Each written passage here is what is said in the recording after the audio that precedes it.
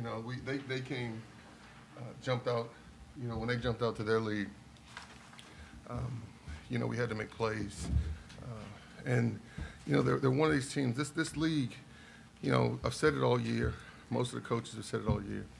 You know, someone has to be number 1, someone has to be number 10, but there's not much difference.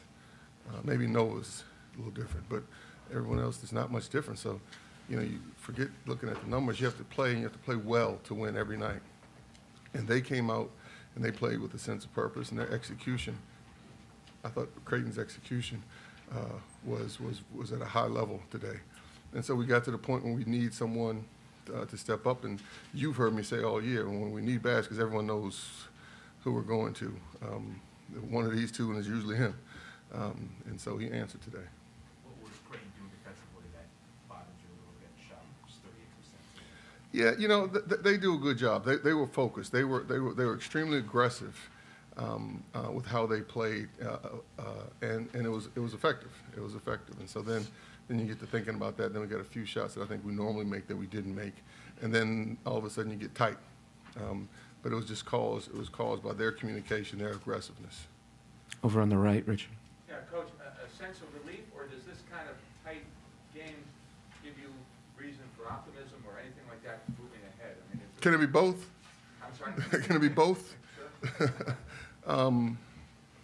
You know, to get the first win, it is a sense of relief.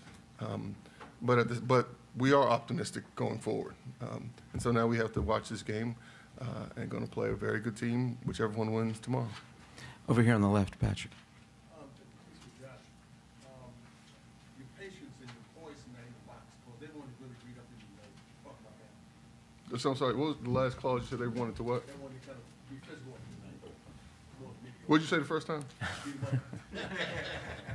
I didn't hear you. I just want to make sure everyone heard you. I mean, I was trying to be patient. I had 3 turnovers. You know, that was on me. But going into the game, we knew they were going to double team, and was just trying to find my teammates. Right here in the middle. Devontae, is that three-pointer you hit with about 5 minutes to play? What was your thought process on that when you hit him with the hesitation move? Were you always going to shoot it, or did you think that you might take it to the floor? Or just what was your thought process there?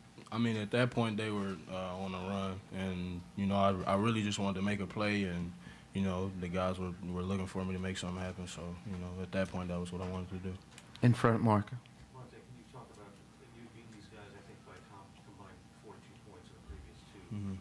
Were you surprised at what you saw out of them today, and what do they do differently? Not at all. I mean, they played, you know, a lot faster today. Their transition was really well, and they on defense they were really physical.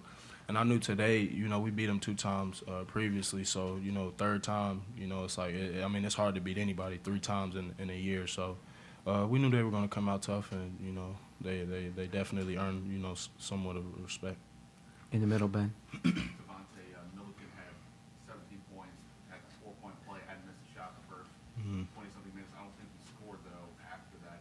What was the key for you guys ultimately to figure out a way to slow him down a little? Just communicating. I mean, talking on defense. I know we lost him a few times, and he got a lot of good looks at the basket. But you know, he's a good player, and I mean, he's gonna make shots, and then we let him get off early, and you know, that's what he continued to do.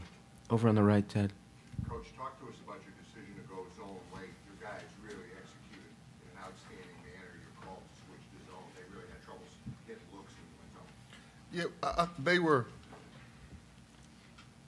they were getting too many easy looks against our man-to-man, and they were putting us in difficult situations. And so, you know, usually, you know, I guess conventional wisdom says when you play against a team that can shoot like they do, you don't go zone.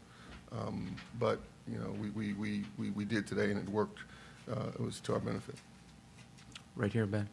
Devontae, Coach mentioned since we're getting the first win, the way things have gone in previous postseasons, you feel the same way, especially when you go down. For sure, for sure. I mean, last year, you know, we went down the first game to DePaul, and you know, we watched the game yesterday, and we didn't know, you know, who we were going to play. So at that point, you know, that game kind of, you know, played over and over again in our head, and then, you know, Creighton ended up winning, and we knew it would be tough against them also. Georgetown, thank you. Thank you.